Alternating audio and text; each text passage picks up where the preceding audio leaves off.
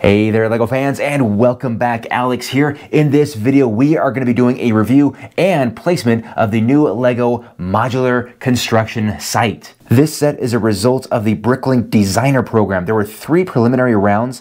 This is from round 3. This program let LEGO fans select certain designs for pre-order. Only a design reaching 3,000 pre-orders became funded and would become a real LEGO set. But unfortunately, only those who made a pre-order would get one, and they are also limited to just 10,000 units each. So sadly, I can't tell you that you can go out and order this from LEGO. I'm sure you could find this for sale on Bricklink from private sellers, but my guess is that the price tag might be pretty hefty. But don't despair, LEGO has made the Bricklink Designer Program official, and it is currently working on Series 1. So keep track of the progress on Bricklink to make sure you don't miss out on any of these one-and-done exclusive LEGO sets. Now, let's take a look at this beast. The Modular Construction Site is set number 910008, contains 3,374 pieces, and when I bought it, it cost $320 US. After opening the box, I discovered 3 inner boxes. There was no order to the packaging inside each box, so opening all at once was needed here. As with all Bricklink Designer sets, there are no physical instructions. You will get a card that contains information on where to go to download your instructions to a smart device. Now, I recommend that you use a tablet or a laptop for this because a phone, I think, will be just a bit too small. There are 5 minifigures included in this set, 3 construction workers, an inspector, and construction supervisor. Now, as you can see, they all have specific tools they are currently using for the job. As for the building itself, there is no mistaking the fact that this building is under construction. The massive yellow crane just towers above an already tall structure. Now, I measured the height, and it stands 23.5 inches or 60 centimeters tall. The crane is the star of the show here. It has an impressive reach and is securely fastened to the structure. Minifigures can access it via a ladder inside the mast. It's quite the climb, and those final steps at the top look very scary. The crane rotates smoothly, and the lifting hook is attached to a trolley system that runs smoothly along the bridge of the crane. The hoist is a simple but effective crank that uses an 8-tooth and 24-tooth gear that allow the user to easily turn the crank without losing rigidity to the load. The operator's box opens very wide to allow us easy access to our minifigure, and I really like the look of the counterweights here at the rear of the bridge.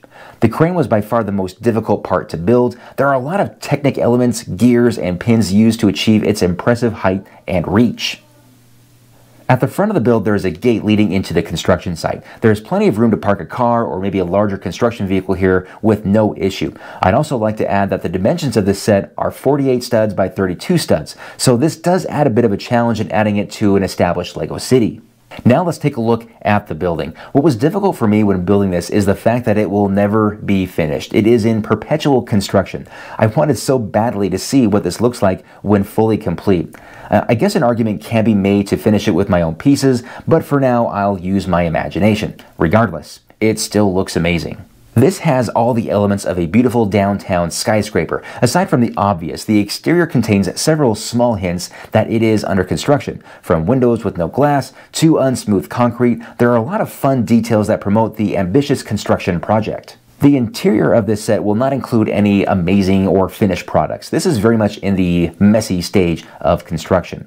The main floor has most of the tile down at the entryway, but not much beyond that. There's quite a climb before you get to the second level, but I do like how they arrange the stairway at the back corner of the building. The second level reveals some power tools for installing a wood floor that is in its beginning stages. This part of the build got a little frustrating because it was not uncommon to have pieces break off and fall inside the building. It was difficult to retrieve them unless you have very small hands. At this point of the build, I was also confused why it was called a modular construction site. There was nothing modular about it up to that point. Now, the crane does detach from the building at the base, but it is very much attached at the upper levels of the building with Technic beams that would be very tricky to disconnect. As I completed the second level, it then took the approach of a modular. So yes, only the top level can actually be removed. I guess that qualifies it as a modular, but it is a stretch in my opinion. The third and final level we get to appears to have a worker laying some bricks. There's a pile of bricks there in front of him.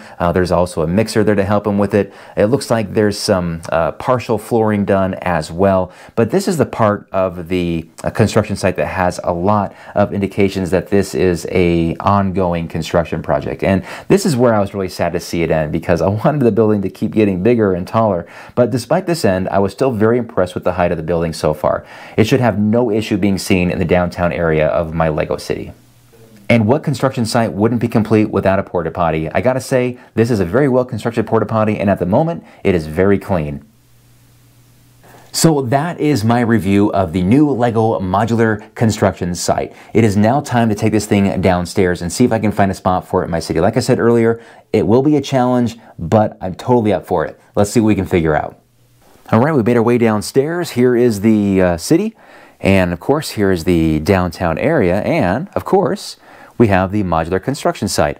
Ended up placing that right next to the Daily Bugle. Now, it was always my target to put it right there. The problem I was going to run into was the dimensions, and I thought I was going to have to move the firehouse out of there and put it where this police station is, and put that police station into storage. But as you can see, didn't have to sacrifice any buildings, so that was awesome. Just had to move the firehouse over by 16 studs, so thank goodness I had the room to do that. So it's sitting a lot closer to the train track, but the train gets through there no problem. There's no safety violations going on, so that's always a plus. Once I was happy with the placement of the buildings, I started working on the details and the tiling work.